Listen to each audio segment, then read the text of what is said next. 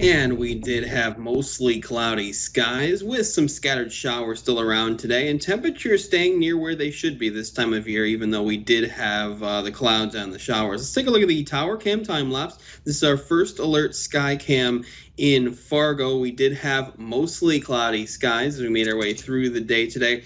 A few showers into the Fargo area, but staying mainly dry otherwise. Had some fog this morning into Lakes Country. Temperatures rising through the 60s and into the lower 70s for highs up and down the Red River Valley. Mid to upper 60s across Lakes Country, upper 60s Devil's Lake and Jamestown, and the warm spot into northwestern Minnesota as we do have high temperatures today into the lower 70s. Current temperatures around the region, colder air starting to filter into our northern and western counties. 54 your current temperature at Devil's Lake, 59 at Jamestown, and we're into the upper 50s and lower 60s Northern Valley, northwestern Minnesota. Some upper 60s now on the map into the Southern Valley. The winds have flipped around from a southeasterly direction to a northerly direction. Most of us having wind speeds between 10 and 20 miles per hour. The northerly wind will cool us down as we go through the day tomorrow.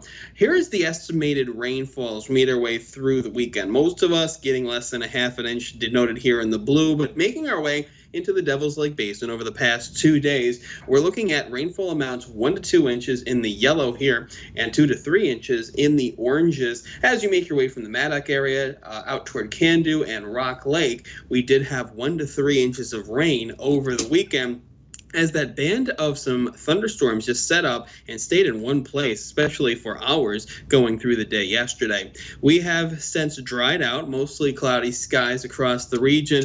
Still some scattered showers around the Jamestown area, out toward New Rockford, Devil's Lake, Michigan, Cooperstown, some scattered showers in your direction. And as you make your way into northwestern Minnesota, from the Crookston area to Thief River Falls to Mahnomen, some drizzle or some scattered showers starting to dry out. Low pressure system is exiting. High pressure is starting to make its way in and give us that northerly wind as we go through the day tomorrow, but we will stay mainly dry. Here's how it looks on the hour-by-hour forecast, with those scattered showers coming to an end as we go through the overnight. We do have mostly cloudy skies. Temperatures tomorrow starting off into the 50s. Now, we're going to keep a good amount of cloud cover, and we can't rule out a shower or possible rumble of thunder as we go through the day tomorrow. Temperatures will remain into the low 60s to lower 70s, depending on where you are, as we start to finally clear out as we make our way through tomorrow evening. Here's what it looks like. Recapping tomorrow's forecast with mostly cloudy skies, maybe a passing shower. Most of us staying dry, starting off in the mid-50s and topping off in the lower 70s in Fargo. Cooler air with highs in the mid-60s out toward Devil's Lake and Jamestown, lower 70s in our Minnesota counties.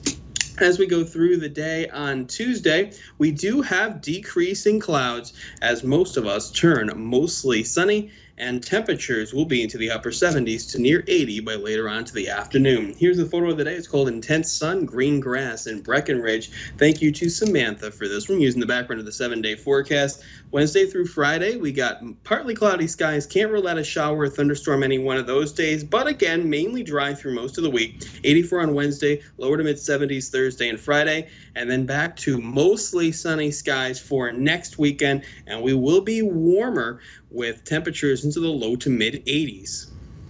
Certainly starting to look like some summer temperatures when we get to next weekend. Thanks so much, Justin.